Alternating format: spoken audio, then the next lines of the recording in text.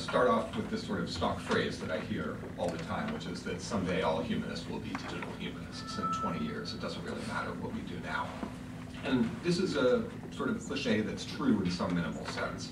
The rules for scholarly debate, argument, and evidence are obviously changing, where they're going to happen, how open they're going to be. But one of the things that I find so interesting about big data, and I'm glad that you all chose this as the topic for your DH conference, is that thinking of data analysis as a problem of humanistic interpretation actually unsettles that idea that we're all becoming comfortably more digital day by day. The fact is that not all of our resources are digital, not all of our resources are going to be available for analysis through big data, and not all of our questions are questions that can be reduced to computer code or can be even approximated in computer code. But equally importantly, some of them are.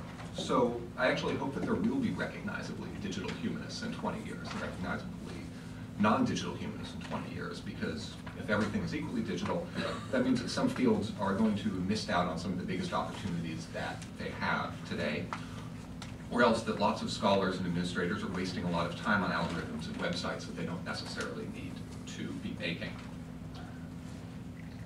So another way of thinking about the question that big data poses to the digital humanities is that it's sort of an intervention. What sort of research questions are all of this computation and all of this data going to let us answer?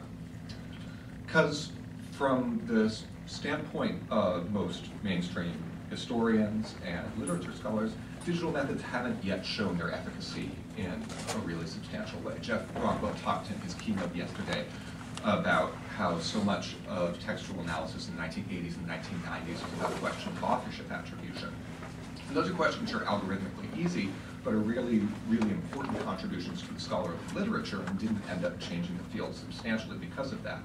And I think with all of this hype over big data, we're at some risk of replicating that same mistake once again. So I think it's worth asking what it is that we don't expect data to be able to do for the humanities.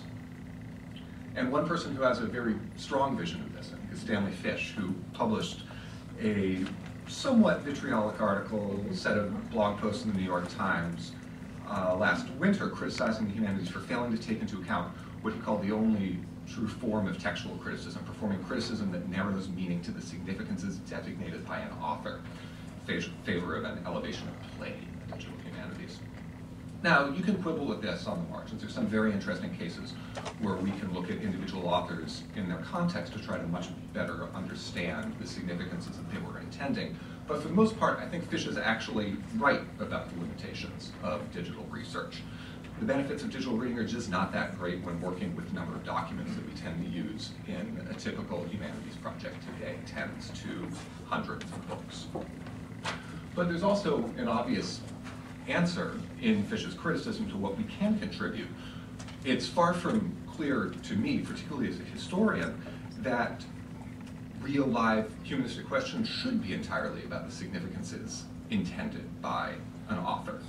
In fact, one of the biggest benefits of using big data is that we can get past those questions and start to exhume patterns of cultural change that are completely individual when we're only studying, or completely invisible when we're only studying individuals.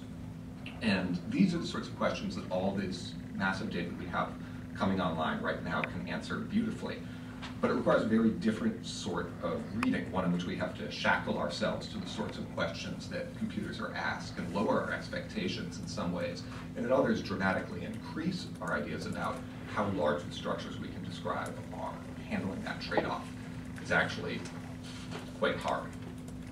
Now, I'm talking about this in the future tense, but in fact, big data applied to humanistic questions is already here, and not just in the digital humanities. It's here in the sciences, where we see all of these scientists now coming to textual research. I'm at the Cultural Observatory at Harvard.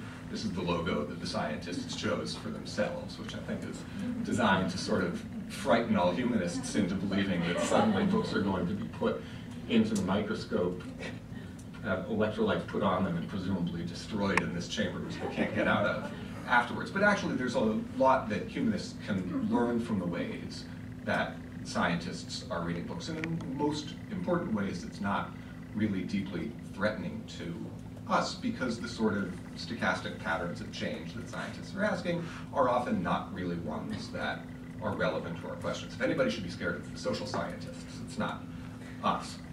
At the same time, it's also here in the traditional humanities.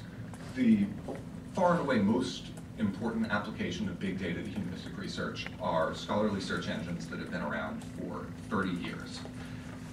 And humanists use these all the time. They use them in ways that dramatically shape scholarship. In my own field of American intellectual history, you can see that early career monographs 20, 30, 40 years ago tended to be intensive studies of individual scholars trying to rehabilitate their reputations. Today, they are not. Today, they tend to be these big picture conceptual histories of race or public opinion in the United States. And if you talk to the people who write these studies, they're very explicit that they wouldn't have been able to do this without JSTOR, without Google Books, without the ability to just plug these search keywords into engines and read enormous quantities of texts instantaneously.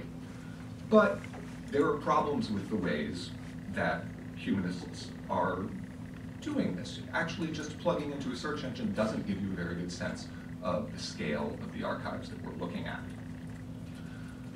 So I think that as we move towards a more sort of responsible and humanistic inclusion of big data into our research practices, I think we need to think about these data sets and the results that we can get out of them through statistical analysis as just another source for traditional humanistic interpretation.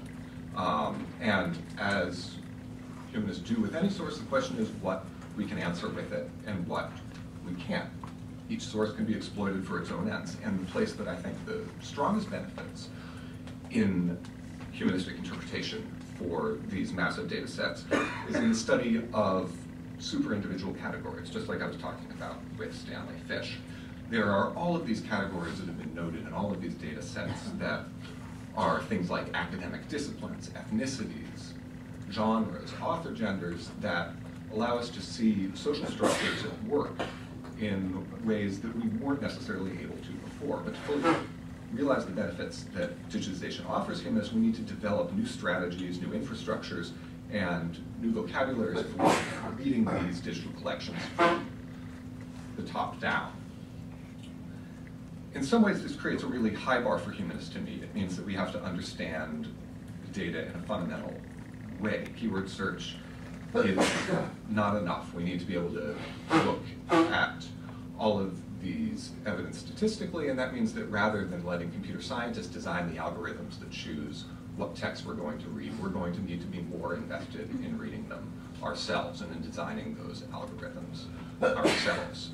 Historians do not let translators go to archives, find the documents that are useful for them, and then bring them into English and work on that. But in some ways, that's what we've been doing with search engines as we try to use these digital databases today. But on the other hand, it actually makes it a lot easier because it takes away some of the problems that we tend to get hung up on when we talk about big data. I'm always asked, and I think most people who work with these huge sets are always asked, two questions in particular about whether the corpuses that we're looking at are representative and what the problem that messy OCR does, optical character recognition, does to our research. But in fact, this is just another sort of source in that these are issues that don't cripple the ability to work with data to begin with. That's a sort of very scientific way of thinking that you need to have a statistically representative sample.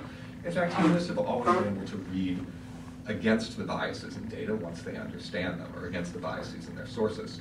We shouldn't expect a digital historian to work with perfect OCR or with probabilistically representative text any more than we would expect a diplomatic historian to be working with sources that always tell exactly the truth about what was happening in the place that they were at all times. So, having promised probably too much, let me talk about what this will actually mean in practice in research with the stuff that I work with, which is millions of books, millions of newspaper pages. So as I said, I've been working at the Harvard Cultural Observatory with these scientists whose most widespread creation before I got there was this thing, the Google Ngram, which allows you to track the changes in the uses of vocabulary over time. So this is the word railroad, for example, and you can see that once the railroad is invented, usage of railroad goes up. As other forms of transportation come in, as railroads get less interesting, it drops down. Now, there are two big problems with this for humanists. It lets you see patterns in all library books, but that's an incredibly divergent set that rarely makes sense to consider as a single unified whole. The patterns of library acquisition are changing all of the time, and very few of us have any sense of what's actually in our libraries, although that's something that we should be starting to figure out as we use search engines. And second, because of copyright restriction, it's very difficult to get any sense of what the individual books are behind here. You can search inside Google Books database, but that's actually a completely different set. So the patterns that you see in this data are not the patterns that you see in the Google Books main corpus. So a lot of what I've been working with there is trying to develop an infrastructure for looking at books at a similar scale to the n-gram viewer, but allowing you to arbitrarily build up your own corpora based on limits that you choose, and having a transparent interface where you can immediately get back to the text to understand what's driving the patterns that we see in the data. So this initially came out as a project called Bookworm, which we released through the Digital Public Library of America last year. And it lets you create your own categories, so you can see a word like natural selection occurs at different rates in sciences and social sciences. In the rest of the corpus, you can see, social Darwinism peaks in the 1890s as opposed to a different period. Citations of natural selection in the scientific literature. And we've been, and it includes these connections to text, so you can actually go and read the books behind these points. And we've been releasing a number of other frameworks based on this same infrastructure. So one works with the archive, which is about 700,000 physics articles, primarily from the last 15 years. And others work on things like JSTOR or the Chronicling America set of historic newspapers from the Library of Congress. And although they allow these sort of timeline visualizations, what's important is that once you structure this stuff in a useful way for data interpretation, you don't actually have to create timeline views. It has an API behind it that lets you structure across any of the metadata categories that are possible. So here, sort of a toy example, but this is in newspaper pages. You can see whether newspapers published in various different cities use fishing, which is red here, or farming, which is green, more. And that lets you get at geographical patterns, at temporal patterns, and at the interactions between those things. So in real questions, the n-grams approach doesn't always work, partly because you can't necessarily see patterns. My dissertation research is on the history of the concept of attention.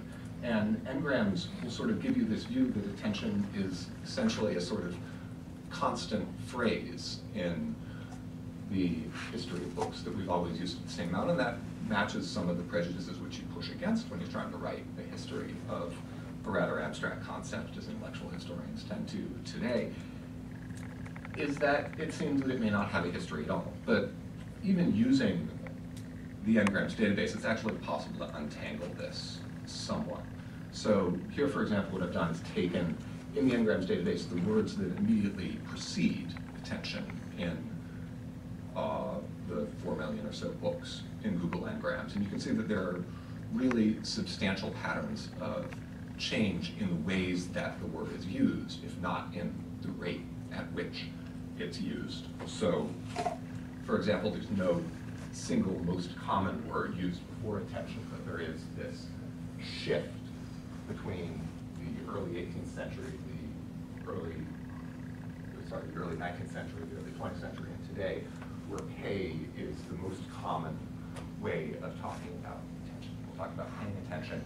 It falls enormously out of favor around 1900, and then it rises back up again. At the same time, call becomes the predominant way. It's used before about 33% of all verbs using the word attention. And once you start to break down this sort of data by generic categories, you can see how this kind of evidence lets us localize these sorts of shifts, understand that these are real shifts which are happening and which don't seem to be tied necessarily to any forms of authorial intent, but which are acting on a cultural state. So we can look at publication country to see where a new phrase like focus attention that emerges in 1890 happens. And there's some evidence that it's a slightly American phenomenon. We can look at gender, which it doesn't seem to be substantially tied to in any way. And we can look at things like discipline, where there's an incredibly strong effect. These are Library of Congress classifications, and there are these two bands here. BF is psychology, LB is pedagogy. And this is a really interesting way to think about where these changes are happening, because it's obvious that the new languages of attention are going to be coming out of psychology to some degree. And this is how historians have tended to write about it, because historians like to write about individual intellectual figures, and they like, in America in particular, to write always about William James and John Dewey whenever they get a chance. But when we try to localize these changes in individual archives, we do end up focusing on the fields like psychology, where there are these enormously influential individual figures, rather than in the fields like pedagogy, which seem to drive the change equally strongly, but in a way that is not necessarily centered around individual figures. If you look at focus attention, it's actually much stronger in so this one is concentrated attention, sort of two very similar metaphors. Focus attention is even stronger in pedagogy than it is in the psychological literature. And when you go through and read lots of these texts that you can unearth this way, structured by the genres that they're in, you can actually see that there are some differences in the ways that focusing or concentrating attention is being talked about. So that's these generic issues. I've also gotten really interested in the ways that we can look at geographical patterns. I just want to run quickly through something that's much more speculative that I've just been working on lately, but that I find really, really fascinating. And that's the idea of places mentioned in newspapers. Now, historians know that newspapers are a very important force in national identity formation. This is the work that Benedict Anderson has done, obviously, sort of spawned 20 years of newspaper studies in the idea of regional formations of identities. And one of the things that we can do with this enormous store of data that the Library of Congress has made available about newspapers is actually to see what are the places that newspapers are talking about. So since we're in Kansas, here are the states that are talked about in Kansas newspapers. There's nothing enormously surprising here, except possibly that Nebraska is substantially less represented than I would have thought, which is actually sort of historiographically significant if you want to think about, the populist movement in the 1890s. There's lots of debate about the degree to which it's a Midwestern movement and the degree to which it's a Southern movement. Kansas is citing sort of Southern states more than it's being involved in discussing the other Great Plains states in the Midwest. It's important on that front. What are you talking about here? Good question. This is from 1870 to 1922. All digital history ends in 1922 because of copyright restrictions.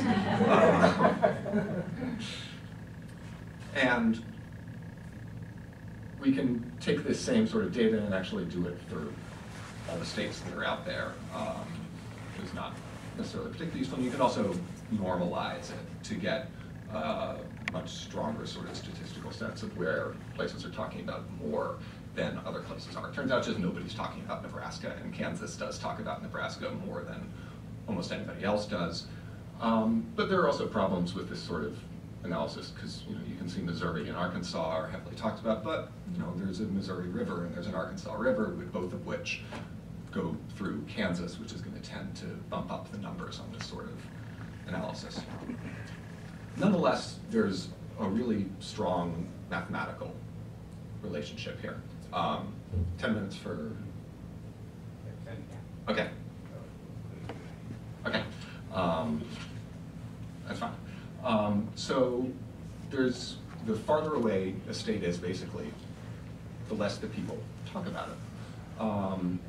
And this is a pattern that we can do not just by looking at the states that Kansans talk about, but we can do this across all the various states that show up. And there turns out to be this sort of log linear relationship between distance and space. Now, this is sort of interesting from this kind of culturomics point of view of trying to come up with mathematical models of the way that human culture works, but it doesn't do anything substantial for answering questions because it doesn't tie back into these genre issues. But what we can also do is look at things like artificial social constructions like regions. So if we look at census regions, the South, the Midwest, the West, it actually turns out that even if you're the same distance away, 500 miles away, say, you will talk about states in your own region substantially more than you will talk about states in other regions. And even we use a completely different data sets, which are cities. I took a list of 600 cities, which are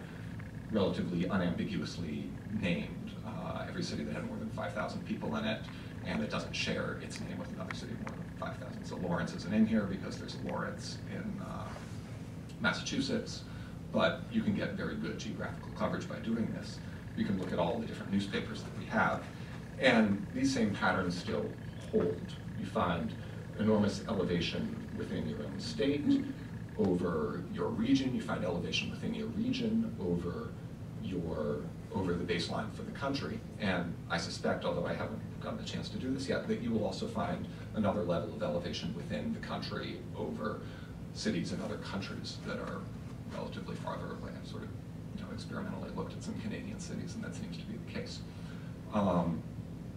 So what I would suggest is this helps us look at these sort of Benedict Andersonian points about distance and relative formation of cultures, and once we start to read that against the genres that we have, we can ask some really interesting questions.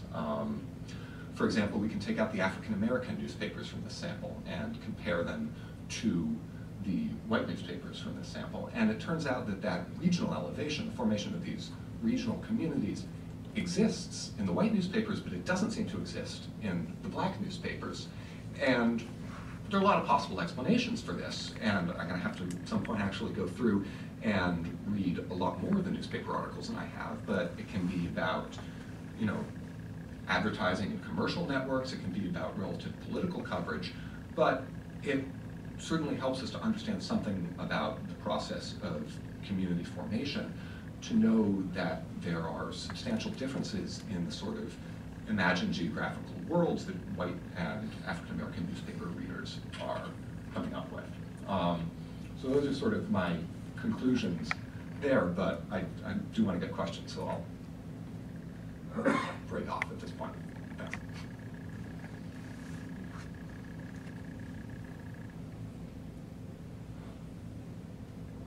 I guess the last part, the hardest challenges are among the sources.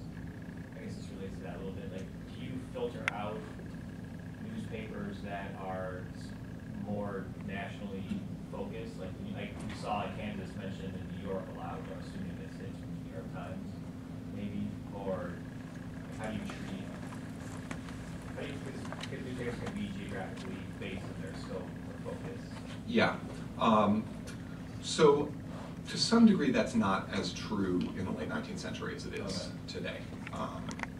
It's the New York Tribune is the big New York newspaper, and I don't believe that the New York Tribune has printing presses in Boston the way that the New York Times has printing presses in Boston nowadays. But also one of the big advantages of looking at large data sources like this is that to some degree these things are all going to wash themselves out in the end, unless there's something really going on. If all the New York newspapers are focused on a more national scale than all of the Chicago newspapers say, you can say that you should throw out the New York newspapers because they're more national, but also to some degree it's a fact that the people who are reading newspapers in New York City are getting a very different view of the United States than the people who are reading newspapers in Chicago.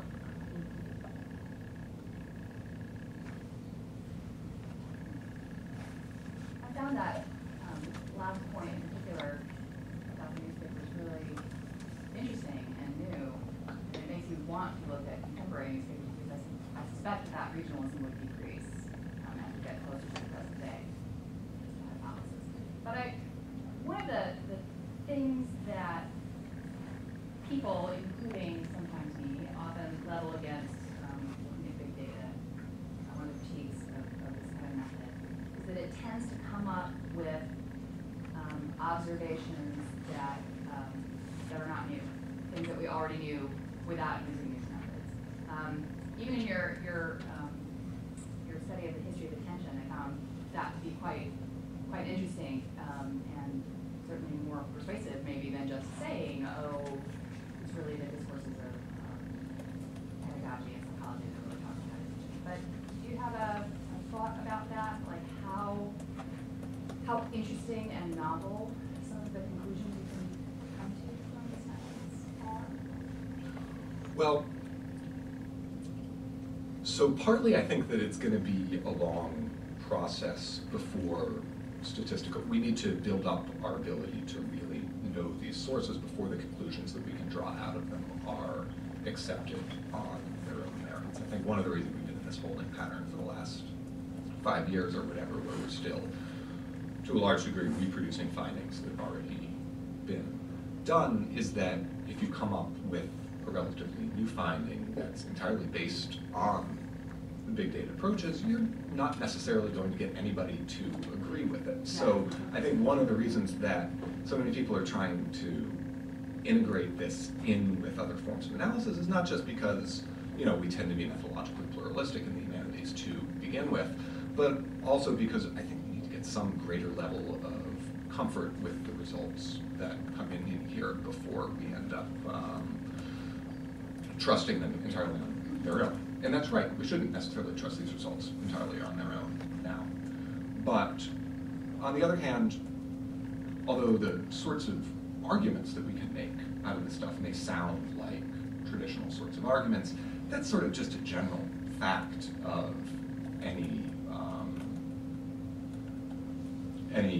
humanist. We're always arguing over the same points over and over again. And the fact that we now have new sorts of evidence which can help us both argue over those points with, you know, another view and another source of evidence that lets us talk about stuff in a new way, and also that lets us reach out to new people who weren't necessarily persuaded by the ways that we were trying to convince them of things before, but that actually now when you can show undergraduates or journalists or whoever else a graph that tends to be much more publicly engaging, and is an important goal of the humanities to actually convince other people and not just ourselves of the findings that we're coming up with.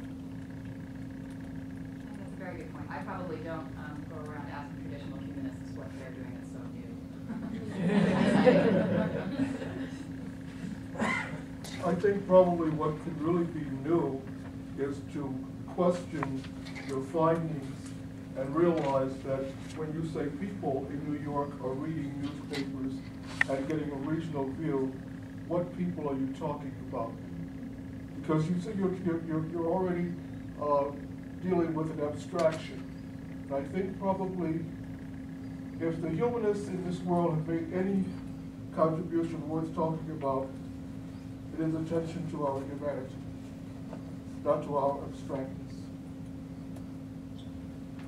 So I don't necessarily agree with that, actually. And I think this is an important debate that needs to happen inside the humanities rather than happening in a field where proponents of a sort of individual agency are the humanists, and the people who are willing to talk about the forested structures that act on people we don't necessarily understand are scientists or social scientists, because there is a very strong tradition in critical theory going back for decades where humanists do talk about the ways that various identity groups, that classes, that ethnicities are shaped by the experiences that they're exposed to. So I think you're right, that talking about what people in New York as a whole read is not particularly useful, but being able to talk about how different ethnicity newspapers are exposing the different groups that we know were largely, or I don't know newspaper history that well, so I shouldn't go out that far on a limb on this. But the ways that different ethnicities are reading different sorts of texts is very important. One of the other things that you can do with these newspapers is look at party affiliations. You can look at Republican and Democratic newspapers in the late 19th and the early 20th century, and being able to see how the different political structures were shaping the worldviews of the people who are reading those newspapers is very valuable, and that touches on humanistic questions. It's not just social science. I'm graduate student in special education. I'm particularly interested in your slide about psychology. Can you explain more on the sample? How is it compared to other disciplines? Because there's a lot of code. Oh yeah, no, I'm sorry. I really have to change these slides at some point because you have to spend enormous amounts of time in libraries to memorize all of the Library of Congress classification codes. And even though I spent, yeah. So essentially, I mean, the Library of Congress genre classification system is, sorry, Brad, do I need to? No, I was just going to ask if Lev Manovich was in the room, or if anyone has seen it. And if not, then we have we can go on for a while. People can just sort of wander out.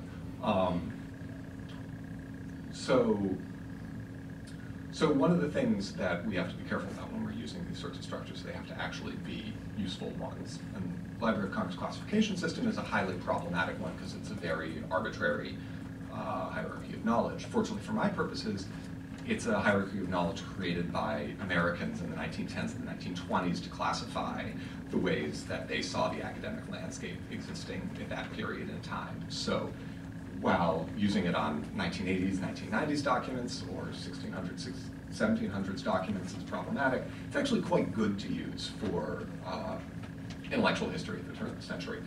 So what these are basically shelf locations in the 10 or 20 university libraries that have made it into the Internet Archive's texts online. So LB is one of the 2 or 3 education classifications. I can never remember the difference between LA and LB. I think LB is more applied pedagogy and LA is theory and practice of education or something like that.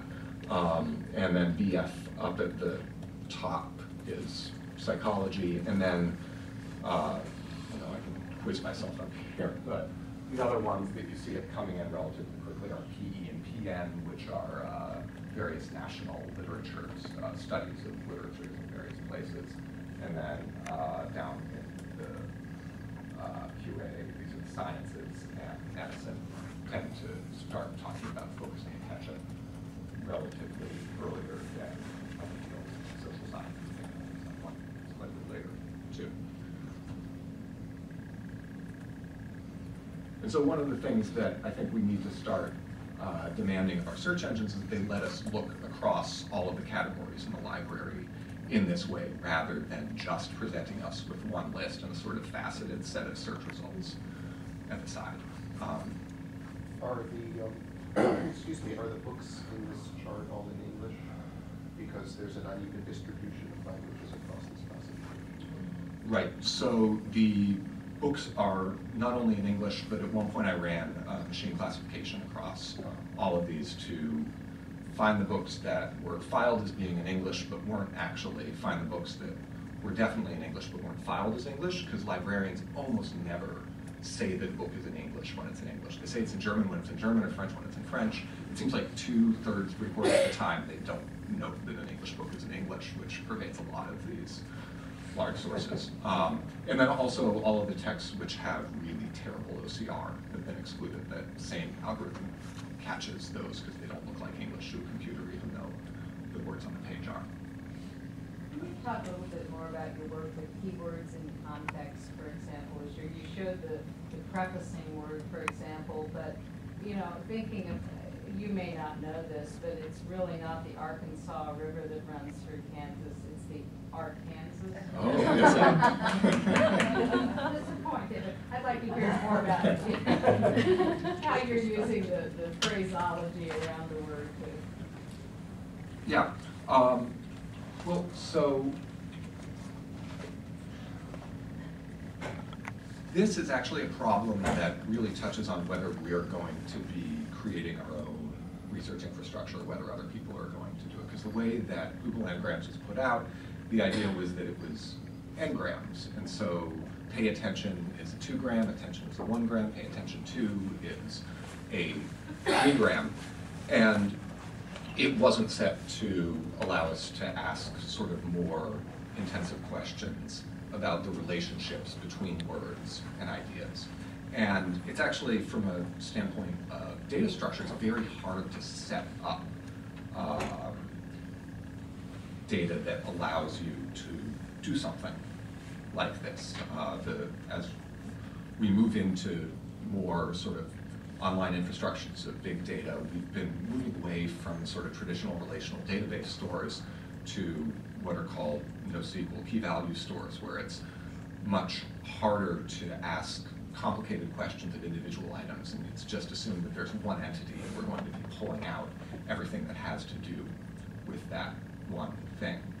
So what I think we should be doing more of, and this was actually the chart that brought me into the digital humanities to begin with, trying to get this thing set up, is thinking about how we can look through contexts around words or contexts around keywords that we're interested in and pull out sort of web of interrelations around here. So to make this one, I think what I did, or I know what I did, I went through and I first pulled out all of the words that appear immediately before attention after setting up a database that was indexed in a way that makes it possible to do that.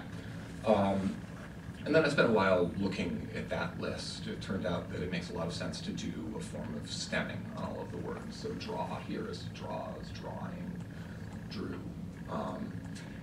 And then I just went through by hand, actually, the top 500 and pulled out all of the things that tend to be verbs, which is another thing that I think humanists can actually do quite a bit more of. There's this sort of assumption that everything needs to be automatic, that we need to move over into natural language processing.